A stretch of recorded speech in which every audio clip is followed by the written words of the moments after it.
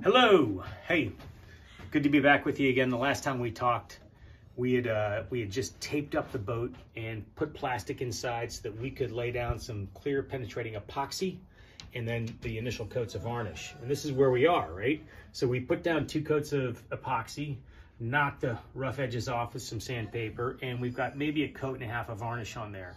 And this really stabilizes things. That's going to allow us to flip the boat over and work on the bottom. But before we do that, let me point out 2 things. If you recall, the last boat that we restored was a 15-foot Lyman runabout. And this Lyman Santan is the paint we used for the interior of that boat. What I think is really cool is that this paint is mixed to match the sand on the beaches in Lake Erie.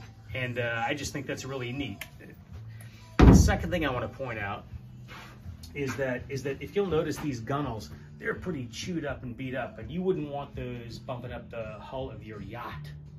So what we're gonna do is we're gonna take some of this 3/4 inch foam rubber that's covered up in a fire hose-like material, and that's a gunnel guard, and we're gonna fasten that in all around the boat so that we're gonna have a nice, soft, gentle cushion to rub against the side of your yacht so we don't scratch the paint.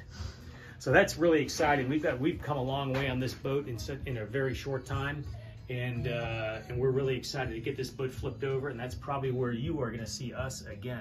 Thanks so much for watching.